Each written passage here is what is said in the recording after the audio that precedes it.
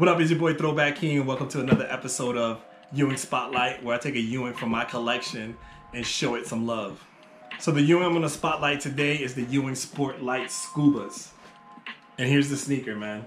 This sneaker right here is a sneaker that I've been waiting for them to retro since they first came back on the scene in 2012.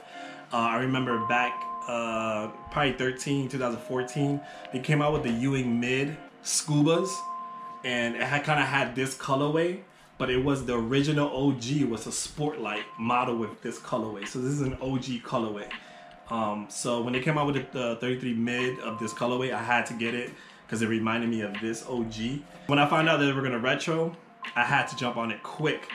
And I'm gonna give you a quick overview of the sneaker. This is actually a sparkling grape, that's what they call it, with the yellow. It's just a really loud sneaker with that teal and that neoprene tongue.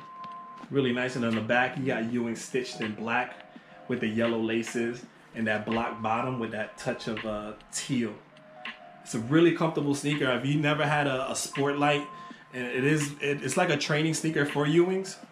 So it's a very comfortable. It's not as bulky as a 33 high, and it's a very comfortable sneaker, man. It just reminds me like of an old school Nike trainer, but you know, with the Ewing touch. So I really love this model, and I especially love this sneaker.